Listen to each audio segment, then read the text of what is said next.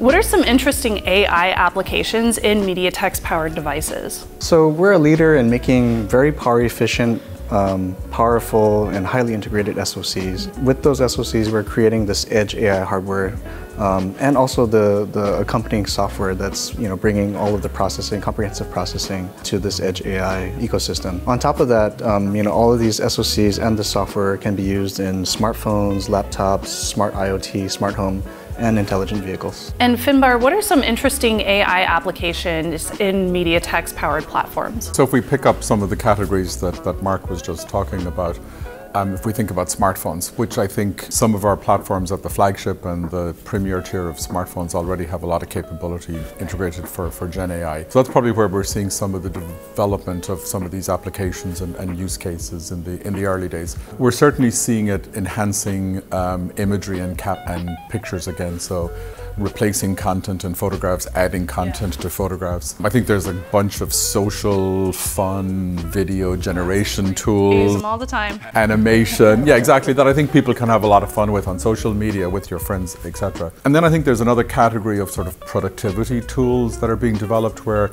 AI can be used to, summarize notes, summarize meetings, generate content, write a document, help you with your productivity, whether it's in your business life or in your personal life. So there's a lot of things I think that are already beginning to develop in the smartphone era. The other category that's very exciting, I think, is in the car, in automotive, which I think is going to be transformed by some of the new smart cockpit solutions that we're launching. Yeah, how does that work? Like, what's that integration look like? Yeah, so we've announced a partnership with NVIDIA. We've launched or announced some products moving into new designs for the smart cockpit.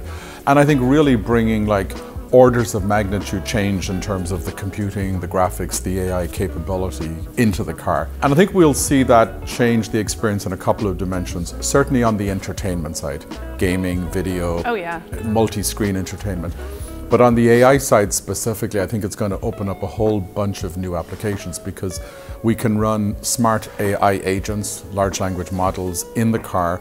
It's going to have a very natural language processing interface, which I think is a very safe and useful interface when you're driving a car. You don't want to be looking at buttons, looking at screens. So everything will be controlled, not just in the car, but through the car, through the connectivity in your life while you're driving with these smart AI agents, as well as like safety features like driver alert, awareness, other kinds of use cases.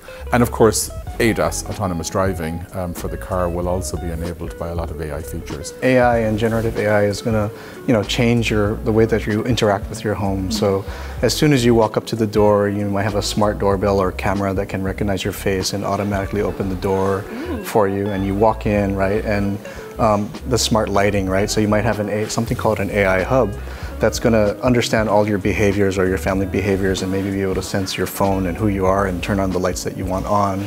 Maybe put on the music, Shannon's music. This is your music list, put on your playlist. And then also, if we change gears and go to kind of the enterprise and industrial, there's smart robots now. You can see like a lot of the manufacturing that's done for what Finbar talked about for cars, for electronics, are all done by robots now. And they have AI that can recognize the manufacturing process and boards and put everything together, even without lights.